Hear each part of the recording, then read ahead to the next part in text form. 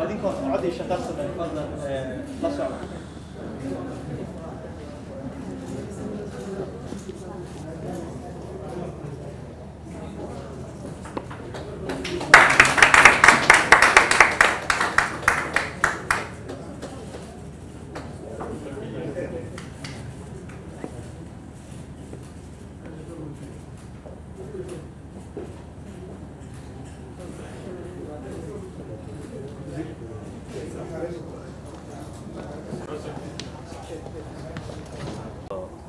horumarinta wasiirka hawlaha guud iyo guriyeynta wasiirka xigeenka wasaaradda hawlaha guud guriyeynta ambassador Nicholas oo Midowga Yurub safiirka waa marti sharafta kale iyo bahda saxaafadda dhamaantiin assalaamu calaykum waraxmatullaahi wabarakaatuh run ahaantii maanta waxay noo tahay hawl muhiima oo aynu qabanayno mashruuca dib u dhiska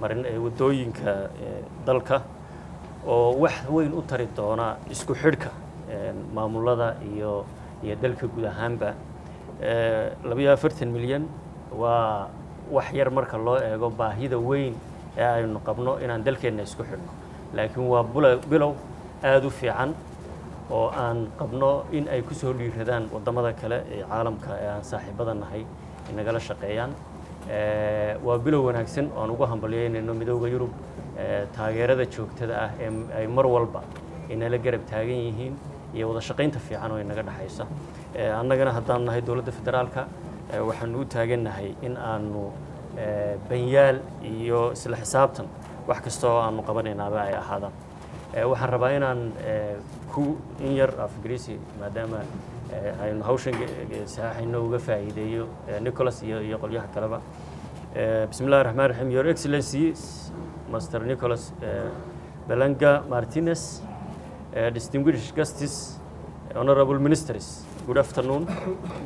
Today marks a very important day for Somalia, and I am honored to be present to witness the signing ceremony of a financial agreement to which the European Commission has agreed to contribute 42 million euros to the Somalia Regional Corridors Infrastructure Program.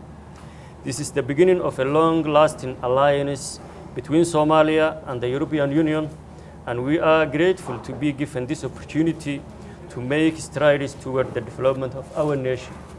Somalia ranks amongst one of the poorest countries in the world, as decades of civil war have destroyed many of the foundations of Somali society. During the past few years, the Somali government has taken socio-economic and political measures to rebuild the foundations of the country and actively participate in the global economy. The sizable contribution by the European Commission to rebuild Somalia's roads is a remarkable achievement towards that end. The Somalia Regional Corridors Infrastructure Program aims to support Somalia's efforts to foster economic growth and encourage the participation of various Somali regions in both the national and global economy. Through this program, the management of the nation's road sector will be ameliorated on a regional level to improve the links between cities around the country. Additionally, the program's targeted roads corridor will strengthen the capacities of both federal and regional institutions to better manage the road infrastructure. The total estimated cost of this program is 59.7 million euros and will be contributed to promoting the development of road in the regions of Galmudug, Hirshabelle, Jubaland, and Puntland of Somalia. The fundamental factors that determine the ability of any economy to achieve economic growth are the availability of economic resources to the society and the efficiency of these resources use.